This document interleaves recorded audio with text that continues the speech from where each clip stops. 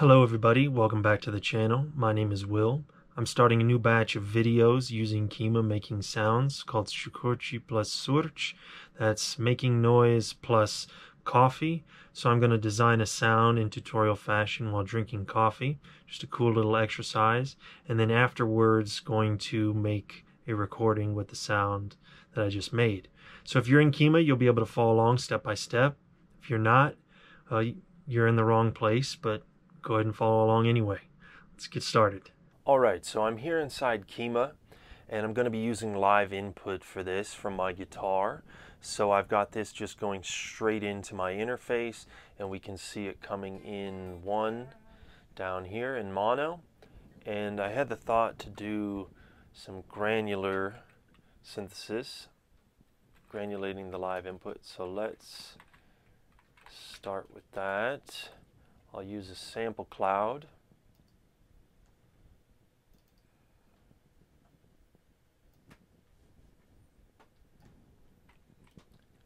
And I'm going to give the sample, which is going to be the live input from my guitar, which doesn't exist yet, this name. I'll leave the grain envelope Gaussian, that's fine for now. Amplitude, I'll leave as the Kappa event value amp, so we can change it with a fader. For the frequency, I'm going to have the opportunity to scale it.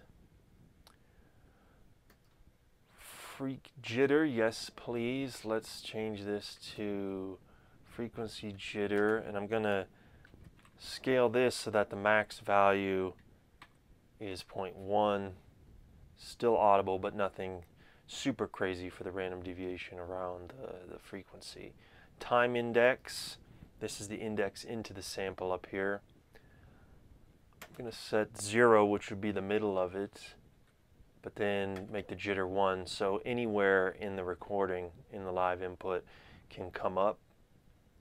Density, I'll leave. Grain duration, I'll leave, and all these things I'll leave the same as well. Pan in the center with the jitter, I'll make 1 so that a grain can go anywhere in the stereophonic field.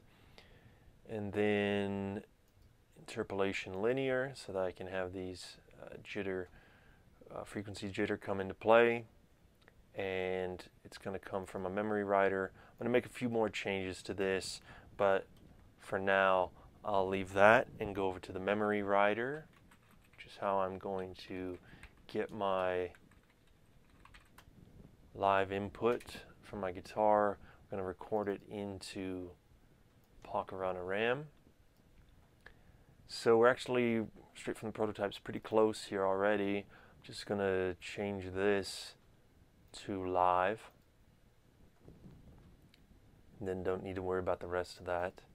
Memory writer, parameter fields, silent. I don't want to hear my guitar while recording it. I'm gonna give this, it's very important that this is the same name here, because if it's not, it won't work the way we want. So I can drag it in there to be sure it's exactly the same. Capture duration for the length of the recording. 10 seconds is a little lengthy. I'm going to say 4 seconds for now. Trigger 1 so that it's always on. Cyclic, yes, so it'll keep loop recording but erasing what was there beforehand. And simultaneous read, because this is being read by this sound over here at the same time. Cool. And so now I can take this and drop it onto the plus sign. And now I can get rid of this. I've got my live input from my guitar here. It's being written into the Pakarana RAM for 4 seconds. Cyclic, simultaneous read. Let's double check these fields.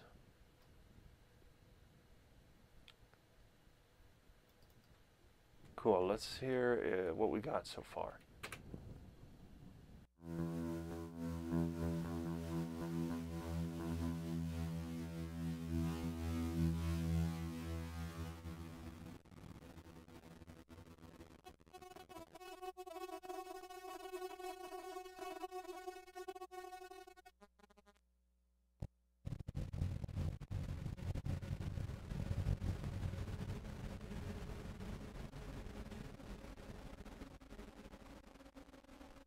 Cool, it's taken form.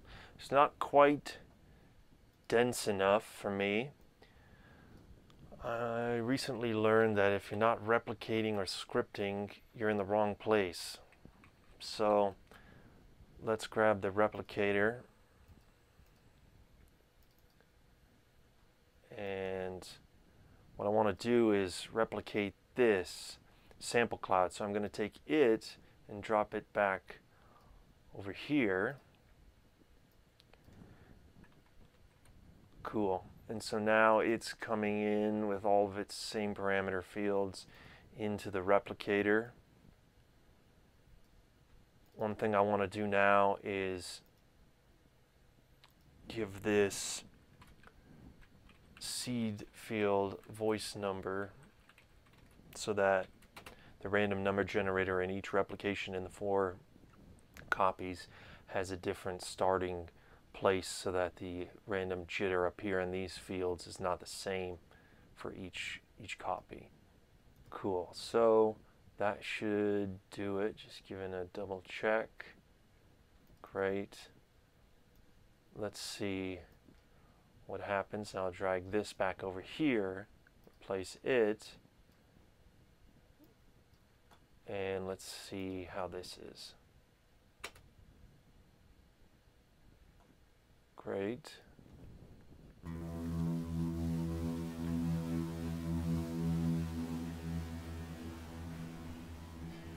Just going to dial some of this in to taste here.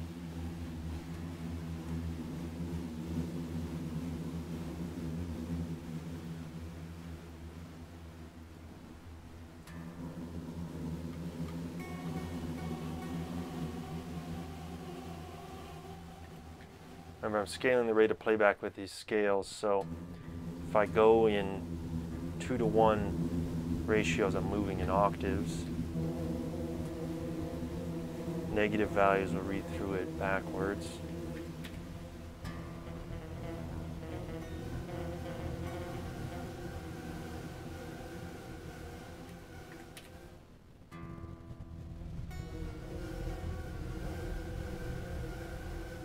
Just give it a little variance here.